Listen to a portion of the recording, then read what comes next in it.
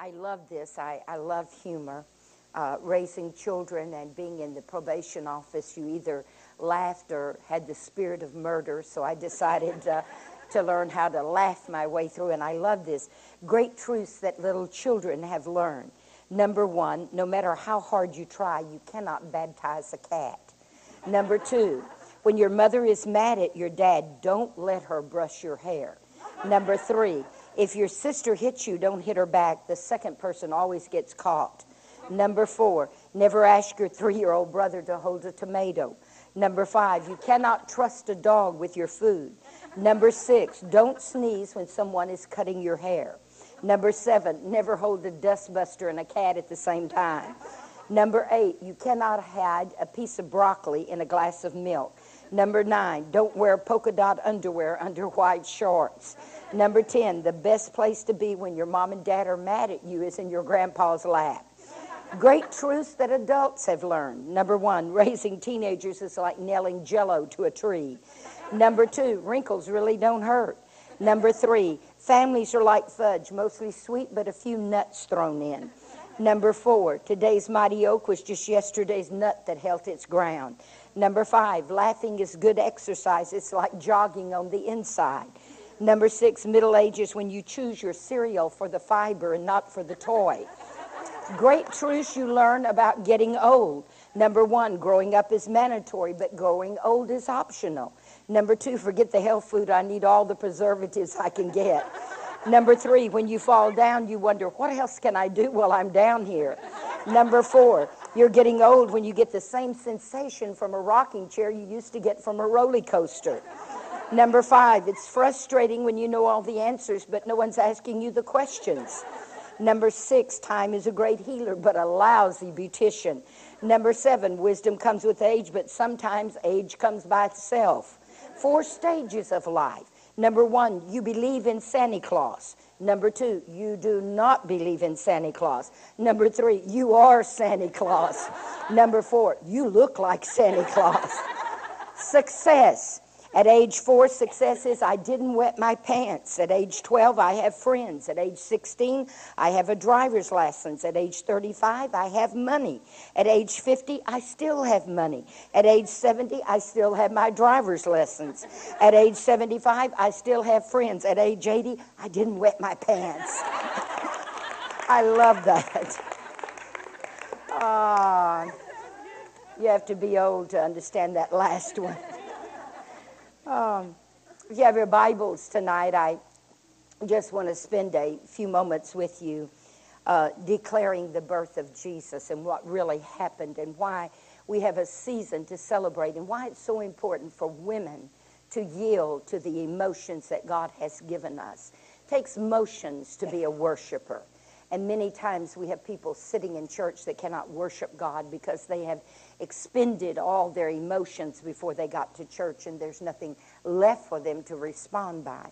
But we are incredibly creatures made by God, that God has given us this incredible ability to be emotional and to be sensitive so that we can express that in every aspect of our life, not only in our aspect with relationships with one another and with our husband and our children and in our singleness. I have become more sensitive to single people within the church since I have become a widow. My husband passed away, and I had to confess to God, it is amazing that you look at the church in the eyes of where you are, married and with children, but when you are by yourself, you realize that the body of Christ institutes a lot of people, not only those that are married and have children, but those that are single, and the widows and the widowers that are in our church that desperately need someone to reach out to them emotionally. I have great memories. I am so grateful that I'm so happy tonight that God loves sex. I'm going to shock you tonight because I want you to know that God loves sex, and everyone who's married ought to love sex. The only time sex is not good is when it's out of the boundaries of covenant, because God created sex. And so I'm allowed to have memories. I just can't participate in anything anymore. And in the midst of it, we have incredible emotions that we stir up in our memory bank, those emotions that bring those wonderful thoughts of being sexually involved with a husband, or falling in love and getting ready to get married, or those emotions that cause us sometimes to have bad memories, and those emotions that stir up in our memory bank hurt and pain. And God has given us that incredible thing. As we look in the book of Luke tonight, it is an incredible story to me, because I believe everything that God records in His Word is incredible, because it is God talking and inspiring men through their emotions and their mind to record what they believe God is saying. So I believe the book is alive, and as long as it's just a Bible in my hands, I have not reached the depths of it. It's when it becomes a voice from heaven that I hold in my hand, and it begins to speak to me and encourage me and edify me and challenge me and change me, that I become better off believing that God's Word is true and that it is alive. That is why we desperately need to be filled with the Holy Spirit tonight, ladies, and not just speak in tongues, but to be filled with the Holy Spirit, where our tongue talking is an overflow because of the Holy Spirit's involvement in our life, because He's the one that breathes on the book and makes it alive. And that's why I've got to pray in tongues every day, because when I pray in tongues, the Holy Spirit begins to make this book alive to me. And it's when it becomes alive that He writes it upon the tablets of my heart, and I become a living epistle. And that's the challenge, that I become a walking book that someone can open my life and read about God's involvement and how He can change things. In the book of Luke, I love it because Dr. Luke was intelligent. Isn't it amazing? The 12 disciples, I would have never called them. That's why I know I'm not God. Because 10 of them was a mess, and only 2 of them seemed to have some form of education. The rest of them were always messing up in their life, and yet God called them. And I guess I'm happy tonight to know that God can call mess-ups. Just turn around to someone and say, that's why you're sitting here tonight. Hallelujah. And so I am so grateful, because one of the disciples' names was James the Lesser, and I want to know less of what. When he showed up at the prayer meeting, everything declined. He was just James the Lesser. And James and John, they were sons of Zebedee, and the word literally, when you break down, means they had an uncontrollable temper. And when they showed up, they could not have controlled their emotions. They were sons of thunder that just had an opinion, whether it was right or wrong. And Peter, you know about Peter, and as he followed God as one of the disciples. And Judas was a disciple who betrayed Christ. I just love it that God even puts up with betrayals and gives them a chance to repent. Because when Jesus looked at him at the Last Supper and began to declare, there is one among you, and then looked at Judas and said, go do what you have to do. He was giving him that incredible opportunity at the last moment to change his mind. Because whenever Jesus is present, He will always give you that window to change your mind. Aren't you glad for that? That you can change when He is present. It's when He's not present that there is no opportunity to change. But when He shows up, He can give us those incredible opportunities to change our life. And I just love it when disciples. Dr. Luke was very educated. And Luke was one of those men that we know very little about, but he did record the book of Luke. He was one that literally intensely looked at things in a different way through the eyes of a physician. And so we see a lot recorded in that book as Luke is inspired by the Holy Spirit to write down little facts that other disciples did not seem were very important. I love it that God can use intellectual people to write down little facts that don't seem important to me, but when I go back and read them where they're recorded, they are. And in the 2nd chapter of the book of Luke, it said, now in those days there came a decree from Caesar Augusta that a census should be taken throughout all the inhabitants of the earth. And everyone was to register. And Joseph went up from Galilee, because he was from the city of Nazareth and the city of David. And in order to register, he brought along with him his wife Mary, and he was engaged to her, but she was heavy with child. Isn't it amazing that God will call you to the front and center when you feel like this is not the time I want anybody to be observing me? I want you to know heavy with child means 9 months pregnant. That means you couldn't hide it. You couldn't lie about it. There is something in front of you that is obvious that you have been up to something. And Joseph had to bring Mary. I love this man, Joseph, because we know very little about him. It's amazing on the day when we appear before the Lord, the people that we thought were nobodies, how God is going to give an account, how important they were to put things together to glorify God. The Bible says that Joseph was a righteous and devout man. And he had a visitation from an angel that his wife was going to become pregnant, that he was engaged to, and that he would have no part of it. In the natural mind, it was hard to understand that someone could be overshadowed by the Holy Ghost and did not need the involvement of a man. And yet Joseph trusted God. And on that day when he went into the city of David, he took Mary, who was also from the city of David, and they went to register. And Joseph bore the reproach and the shame and the gossip and the talk of every family member that was going to show up. It was like a family reunion when the census was taken. People that had moved off had to come back to their birthplace. And now he is pulling this woman on a donkey that is 9 months pregnant. And the talk of the family is going like this because they are wondering, I never thought Joseph would do anything. Can I tell you, number one, you will never give Jesus room to be born until you're willing to have the reproach of your reputation at the forefront. Joseph literally said, I don't care about my reputation, and I don't care about what people are saying. I only care to be faithful to what God has entrusted me with. That is such an incredible thing for us women today, that we make room for Christ to be born in our situation and in our life, and that we bear the reproach and the gossip and the misunderstanding. To me, Joseph was an incredible man that could bear all of that in his own city. And he came along with Mary that he was engaged to, that was with child. And while they were there, the days were completed that she would give birth. Isn't it amazing that God will orchestrate you to give birth when it's not really the place that you had picked out? I just love this God, because I'm sure Mary said, get me out of town. Everyone is talking. Everyone's looking at me. I want to give birth to Jesus somewhere other than here. And she gave birth, and while they were there, she wrapped him in clothes and laid him in a manger, and there was no room for him in the inn. I love this Joseph trying to find a hotel to put Mary in. At least it could be respectable.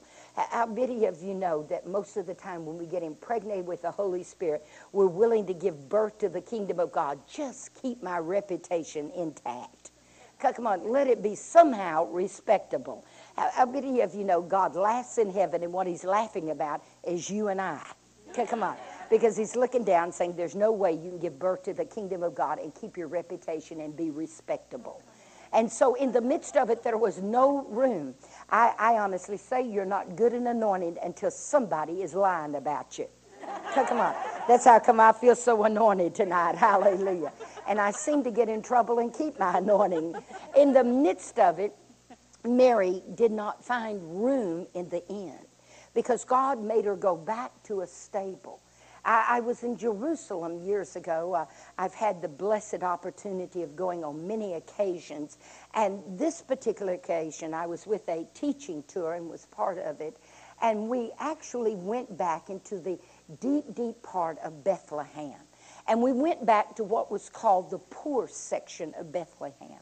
And as they began to explain to us, it was probably most likely what it looked like when Jesus was born. Because the manger was not a barn, the stable was not a barn as we have Texas mentality, separated from the house. But the poor people had their stable on the bottom level and their house was on the top. And they would put all their livestock in there, and there was two reasons for it.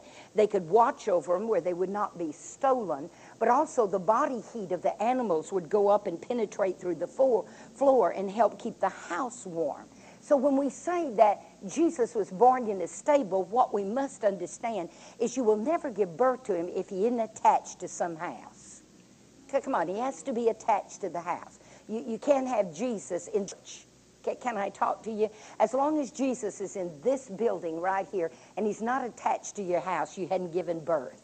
Come on, he has to be attached to the house. And it made all the sense when Luke began to describe that he was born in a stable and they laid him in a manger because he was attached to a house. And every time they would come down from their house, you had to pass through the stable to make sure that you understood you can't detach yourself from the birthplace of Jesus Christ. And so in the midst of it, she gave birth to him and wrapped him in swaddling clothes. And the recording of Luke said that she laid him in a manger. There are several things that I want us to see, because all of a sudden in the same region, God began to speak to shepherds that were watching their flock by night. I love this. When it's the darkest time, you can have a heavenly visitation. Come on, how many of you know that most of us listen to the lies of the devil when it really gets dark and we think nothing in heaven could open to us? But the shepherds were watching their flock by night when all of a sudden angels appeared and the glory of the Lord shone round about them, and they were afraid. And the angel said to them, "Be not afraid." I love this because I understand when you really have a visitation from heaven, you won't act charismatic. Can I talk to you? Because most of us think if we had a visitation from an angel tonight, we'd be shouting glory, hallelujah, and swinging from these rafters, or at least one of these white, beautiful things that are hanging down. But I want you to know, anytime God's visitation showed up, fear gripped them. And the first thing out of an angel's mouth was, "Don't be afraid." I love that, because I said I've never had a visitation from an angel, because they probably wouldn't have to say to me, "Do not be afraid." I would pass out. And they would say, "Be revived in Jesus' name." But the angel said to them, "Be not afraid." And as we look at that verse, it's incredible, because the angel said to them in verse 10, "Don't be afraid, for behold, I bring you good news of great joy, which will be for all people. For today in the city of David there has been born to you a Savior, who is Christ the Lord." I want you to see that the declaration from heaven was, he will not only come to save, he has come to declare his lordship.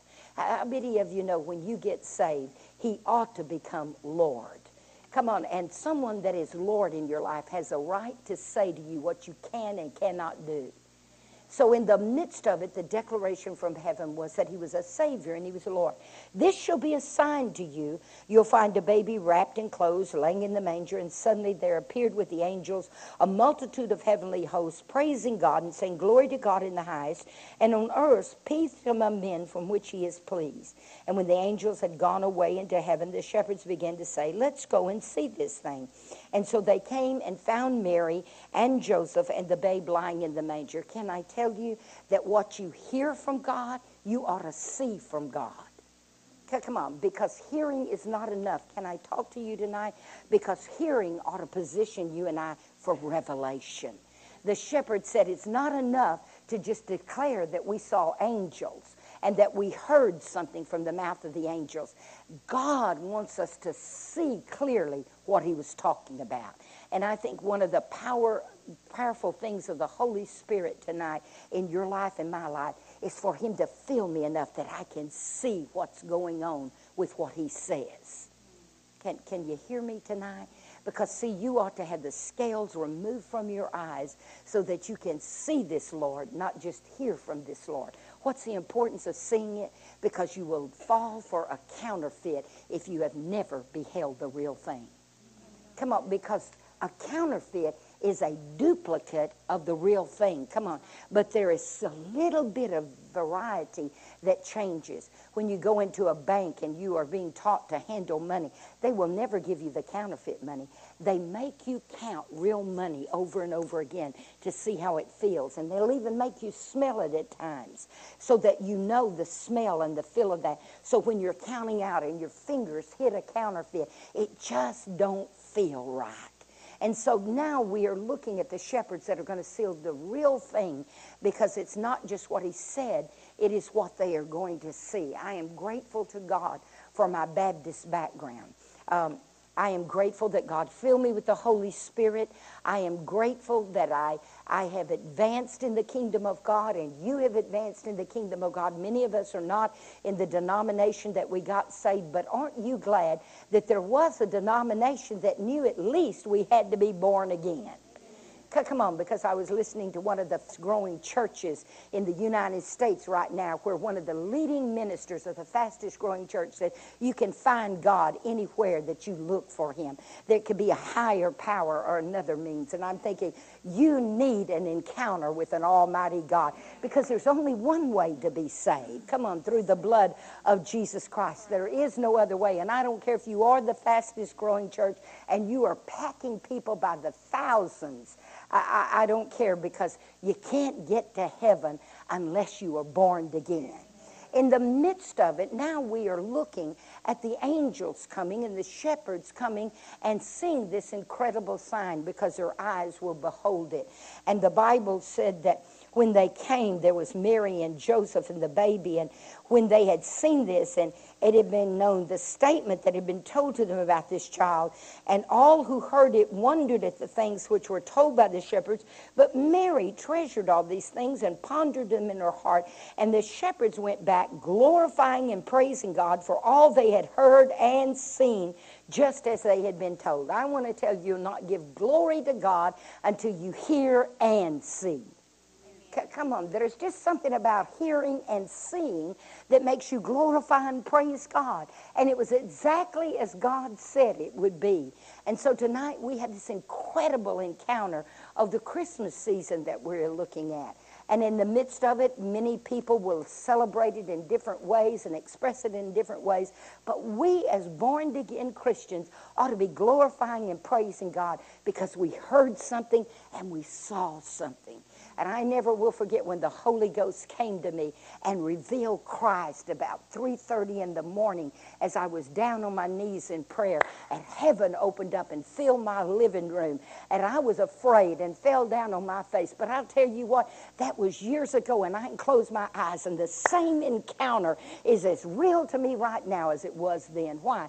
Because when God opens heaven by revelation, he will envelop it on the tablets of your heart, and hell can't steal it. Come on, I want to talk to us, because we as women need to open our emotions to glorify and praise God, and believe God to hear something and see something by the Spirit of the Lord. I love it, because they went back praising and glorifying God about what they had seen and heard. Can I tell you that you really and I really haven't had an encounter with God until we want to go back and tell somebody else? Come on, because as long as we're not telling someone else, we still have a religious spirit. Come on, how many of you know the hardest demon to run out of Dodge is a religious spirit? Come on, he just don't want to leave. Come on, because we've made him so comfortable. Come on, we've lived with him so long. We've been in agreement with him so long. I am still fighting religious spirits, and I've been out of the religious tradition for a number of years, but I found out full gospel, charismatic, tongue-talking people have their own denomination. Come on, and so in the midst of it now, I got to be free from you guys. Come on, I had to be. Come on, I have to be free from Baptists now. I'm fighting Pentecostal tongue-speaking people, because we get in the mode where it's more of a ritual to us than an encounter with Almighty God. And I struggle with that all the time. My prayer life becoming a ritual, reading the Word becoming a ritual, knowing that's what I'm supposed to do rather than love what I'm doing. So in the midst of it, the shepherds went back declaring what they had seen and what they had heard. And on the 8th day, they brought Jesus that had been conceived in the womb to be circumcised. And when the days of their purification, according to the law of Moses, was completed, they brought him up to Jerusalem to present him to the Lord. As it is written in the law, every firstborn male that opens a womb shall be called holy to the Lord. I underline that, because when you have a son that isn't acting holy, if he was the first one out of your womb, he does not have a chance. Come on. I believe that. I underlined that, put it in highlight, and put my son's name out by it and said, do whatever you want to do, but you are holy. And so in the midst of it, it said every male that came out of the womb was called holy. And they offered a sacrifice according to the law, a pair of turtle doves or 2 young pigeons. And there was a man in Jerusalem whose name was Simeon, and this man was righteous and devout, looking for the consolation of Israel, and the Holy Spirit was upon him. And it had been revealed to him by the Holy Spirit that he would not die before he saw the Lord Christ. And he came in the Spirit that day into the temple.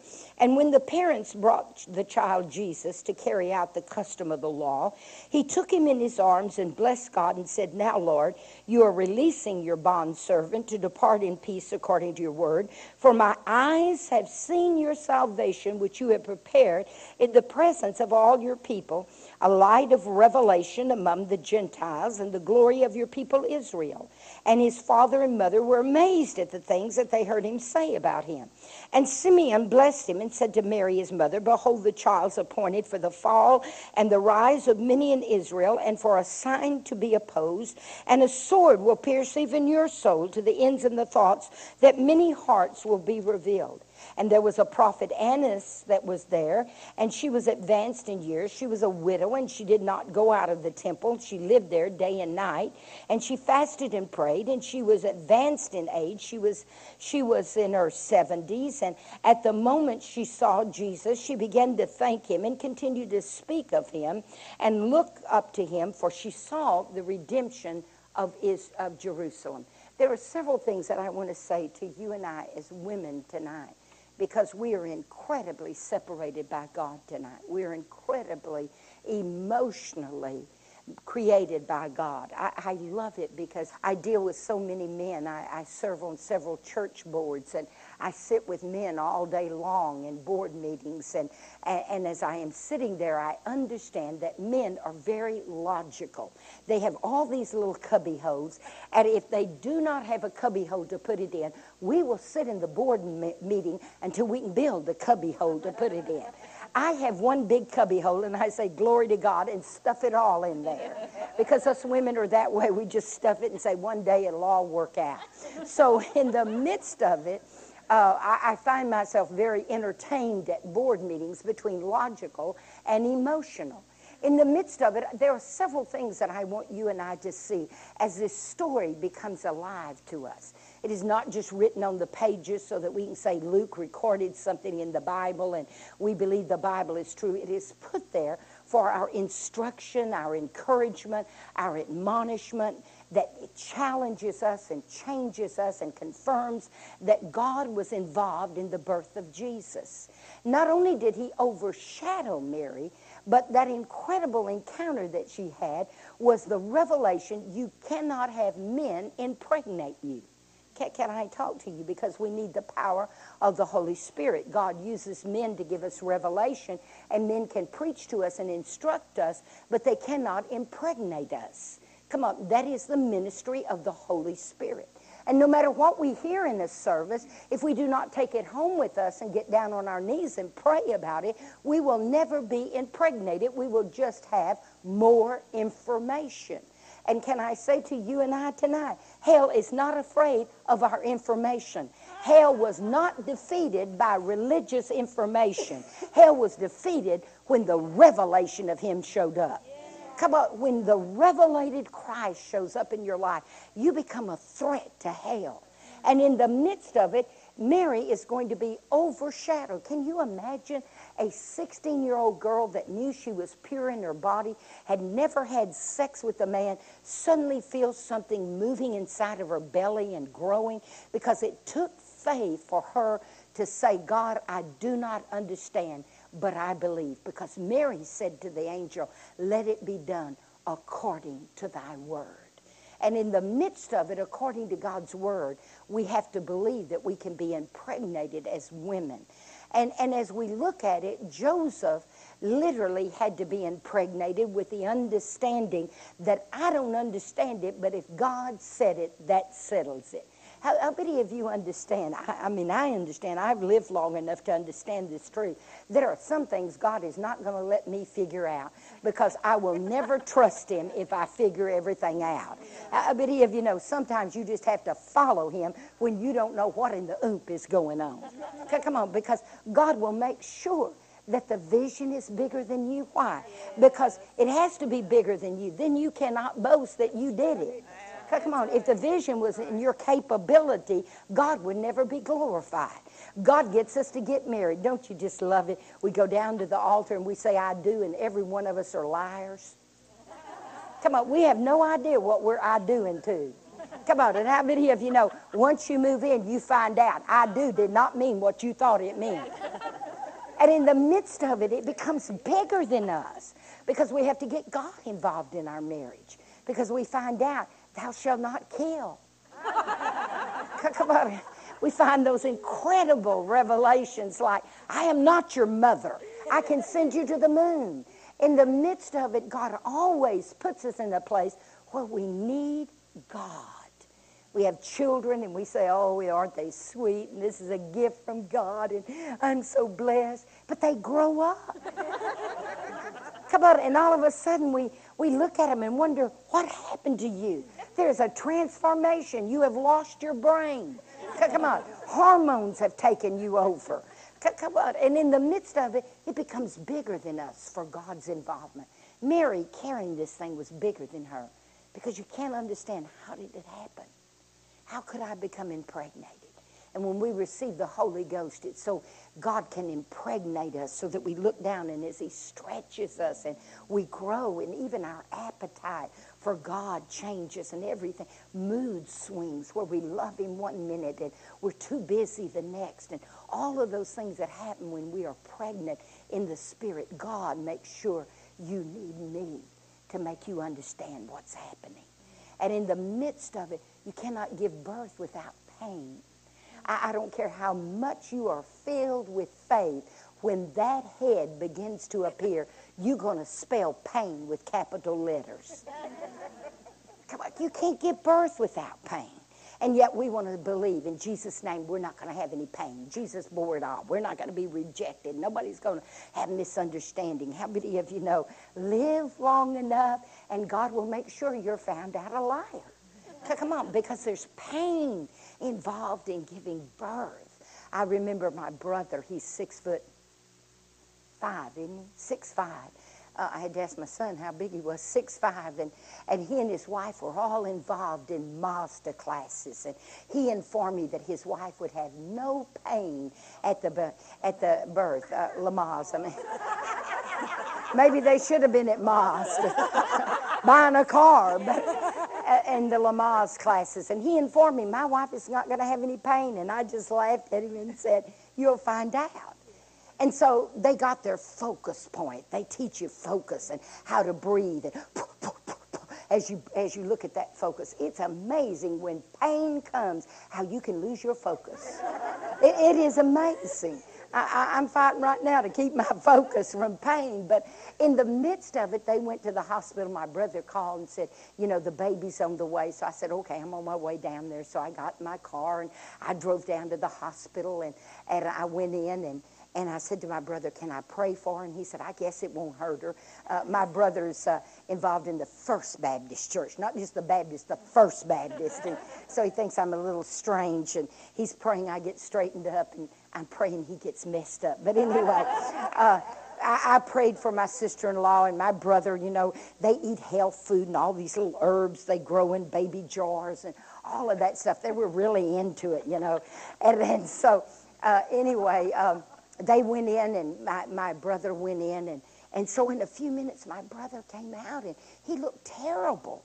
I mean, I looked at him, he was as pale as a sheet, and they had him in a wheelchair, and I'm looking at him thinking, what in the world? And you know, my focus wasn't on my sister-in-law. She's laying on the gurney, and I'm looking at my brother, and I'm saying, are you okay? And the nurse said, he is now. He passed out. I mean, he didn't know whether there was pain or there wasn't pain. He missed the whole event. And in the midst of it, we are looking at pain involved. Because listen, to be misunderstood is pain. Come on, for family members not to understand where you are is pain. To be rejected is pain. For you not to be able to explain what's going on in your life and not being able to communicate it to other people is painful. And there is a certain amount of pain that Mary is feeling. In fact, Simeon comes along and prophesies that the sword that is going to be pierced through him will pierce your own heart. Because he wanted her to understand that when you're connected and gave birth to something, you're not separated from what a person has to go through. You'll feel it too. Why? Because women have emotions and have feelings. And we know that when our children go through something, how it gives us pain. And we look at it and think, I wish you wouldn't go through that, or I wish you wouldn't have to suffer that, because there's a pain involved. There are several things that I want us to look at as women tonight, as God has drawn us together as a great company of women. I love it because God prophesied in his word that a great company of women would come together to prophesy. And prophesy literally means to open up your mouth and talk to people about what heaven has told you. Come on, that's what the spirit of prophecy is about. Sometimes it's the gift of prophecy, but I'm here to tell you there is something greater than the gift of prophecy, the spirit of prophecy, where you just are overtaken and heaven has spoken to you. In the midst of it, there are several things that I want you to see, because Jesus is going to be 8 days going to present him to the Lord. Whatever you give birth to, you have to give it back to God. And in the midst of it, they bring this gift from God and present him to the Lord. He's 8 days old, and they're going to circumcise him. In the midst of it, I want us to see that circumcision is very painful. I remember when my firstborn, and I wouldn't embarrass him tonight, but I will too. But anyway, I remember when the doctor came to me and said, your son has to be circumcised. I said, well, is it going to hurt him? He said, absolutely. I said, well, I'm not signing the paper. Well, when his father came in, I said, they want to circumcise our son, and it's going to hurt, so I didn't sign the paper. And my husband looked at me and said, sign that paper. I said, well, it's going to hurt him. He said, you are a woman, I'm a man. Sign the paper. I did not have revelation, because revelation was this: what you don't cut away. And if you look biologically at a male child, they have what is called the foreskin, and it serves no purpose at all. I mean, physically, it serves no purpose. They don't even know why it's there, because they don't understand. God put it there to mark what belonged to him, and you had to cut it away. And if you don't cut it away, when you are young, it doesn't bother you, but as you grow older, it becomes a source of irritation and infection and germs and diseases. And Jesus comes along and said, you don't understand. I've got to mark you. I'm not going to circumcise you on the outside, but I'm going to come to your heart. And what you don't let me cut away and circumcise in your heart will irritate you the older you get. It will breed germs and infection and disease and irritation, because what really belongs to me will let me cut it away and mark it so that hell will know when he looks at the heart, excuse me, this belongs to me. Amen. Come on, and that's what we can declare tonight, that all things work together for good to them that love the Lord. Why? Because no matter what is in our heart that is not right, God has the ability to be the great surgeon. Come on and cut that thing away. And I love it, whatever he cuts, he'll heal. Right. Come on, whatever he cuts, he'll heal. I'm so glad I got scar tissue all around my heart. Come on, I am healed, but the scar is there to remind me, God, cut it away. Don't be stupid and get it back. Amen. Come on, to be marked by God. On the 8th day, they took the baby and presented him in the temple and literally circumcised him. And Simeon had been looking for something. I love this scripture about Simeon, because it said he was full of the Holy Spirit, and he came to church looking with expectation and filled with the Holy Ghost. Can I talk to you that the church ought not pump you up? The church ought to be a place where you have an overflow. Amen. Come on, you ought to come.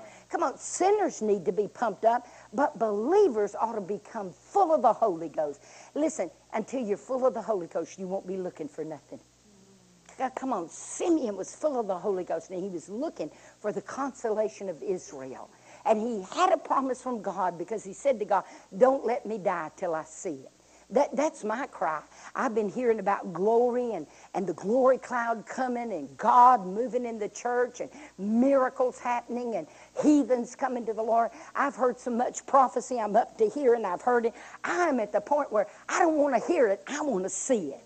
Come on, there has to be an expectation inside of us that we're going to see it. Simeon, because he was full of the Holy Ghost, had an expectation. I would have asked you tonight as we close, what's the expectation you have because you're so full of the Holy Ghost? That God, I'm not going to die till I see it. I'm not going to die till I see Jesus be who he said he was. I don't want to die until I see my husband totally committed to God. I'm not going to die until you bring me the man that's going to complete my life. I'm not going to die until my children are surrendered to God and all of them are serving God and filled with God's glory and power.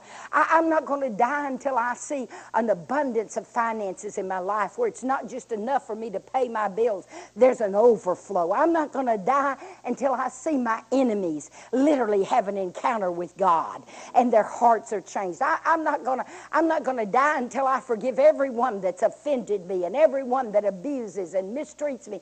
I'm not going to die until I see the consolation of the salvation of God. I refuse to die. And Simeon said, I'm so full of the Holy Spirit, every time I enter the temple, I'm looking.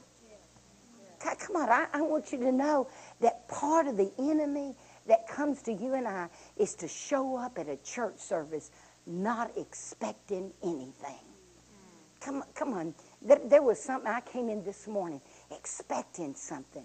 I'm here tonight expecting something. I don't want to live my life not expecting something. I'm expecting to see who Jesus said he was in the fullness of his glory.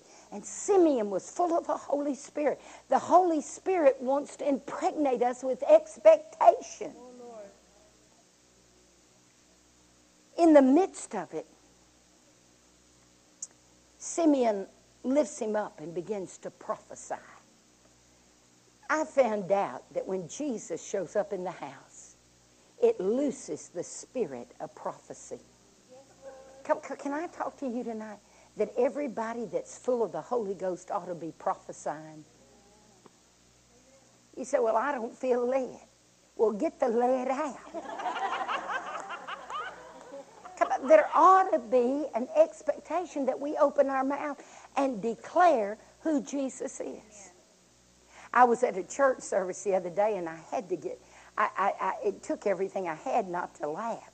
But a little 5-year-old boy came up at the church service, and he said, Sister Brown. He had a little lisp problem. He said, Sister Brown. He said, can I pray for you before you preach? And I said, oh, isn't that sweet?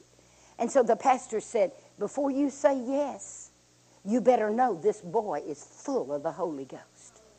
And I thought, well, hallelujah. Well, he laid hands on me. I lacked revelation, but when he got through, I understood what revelation was. Because he grabbed his little hand, put it on my head, and said, God, help Sister Brown. She needs help real bad. Because she doesn't know when to say something and when not to say something. And I'm thinking, get your hands off of me. And he was praying so loud that the first 2 rows behind me had stopped talking and was involved in my prayer. In the middle of the service, when I began to preach on the righteous judgment of the Lord, and let me tell you, you won't believe in what is not preached. Come on, we're in a crisis right now. People believe in faith because we've preached it. People believe in being filled with the Holy Spirit because we've preached it. People believe in healing because we have preached it. People believe in prosperity and blessing because we have preached it. But we have not preached the judgment of the Lord that is fixing to come to the earth because we have not preached it. Come on, you won't believe in what's not being preached. And God is fixing to show up his righteous judge in the earth. And we need to aware the people. In the midst of preaching about the righteous judge coming and standing in his rightful place in the church, this 5-year-old got up and started prophesying out of the book of Amos. Opened his mouth out of the book of Amos and began to prophesy over that church, and heaven fell down in the midst of that church. Church members began to fall out of their pew and lay out on the floor, not because what I preach, but the confirmation that when God is in the house, he can prophesy. Come on, he can make clear what the word is that's being preached. In the midst of it, Simeon began to open his mouth and prophesy. And listen, when he began to prophesy and finished, Anna, 84 years old, who had given herself to fasting and prayer, that was a widow, not a busybody. Oh, come on. But gave herself. Come on. Because when we become widows, can I talk to us tonight? When you become a widow, you don't have certain responsibilities. You ought to have more time to fast and pray. Gave herself to fasting and prayer and began to prophesy. Why? Because when God is in the house, it liberates men and women. And they don't compete, they complete. Come on, men and women.